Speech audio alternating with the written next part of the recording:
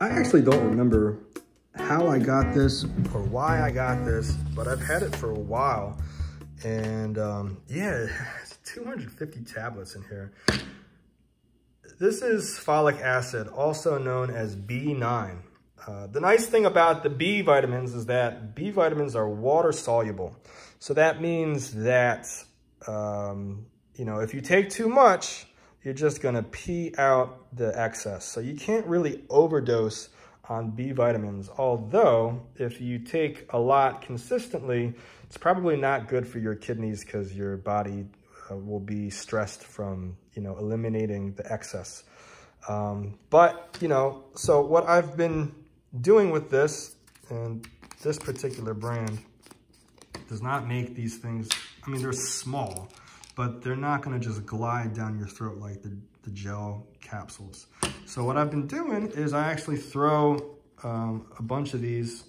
I don't know how many you're supposed to take, but I'm trying to finish this bottle. I mean, there's so many. So I'll probably put like 4 or 5 in my smoothie in the morning, blend it all up, and then that's just kind of what I've been getting.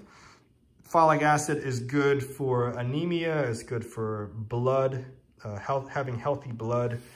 And yeah, I mean, all B vitamins are good. So like I said, I'm really not sure exactly how you know, what I was going through and decided to pick this up. But yeah, it's folic acid. It's pretty cool. I can't really say specifically because I never really just took it all by itself. I always take it, you know, within like a broad concoction of other things. So I can't say like, oh, it's the folic acid, that's what's doing it. But I think it's a good thing to have. And it also says here on the body, on the body of the bottle, that it supports cardiovascular health. So good for the blood, good for the heart. Yeah, and it happens to be 100% preservative free. Look at that. Awesome. Here's the back, just in case you want to take a look. I'll go slow. When does it expire? I've had this for a while. Ooh, 2019. It is 2020. Yep. Okay, got to get rid of this. That's why I'm trying to eat them so fast, y'all. But there you go, folic acid.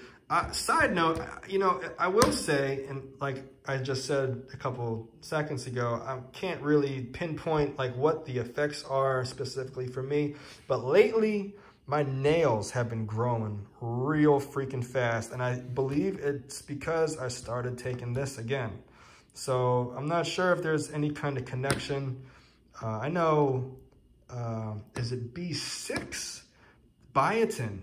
I believe that B6 is biotin, and that's great for your hair and nails, but maybe the B9 also kind of contributes to that as well, because I've been, you know, I should do it again, which is, you know, an awesome thing to have, you know, your hair and your nails growing prolifically.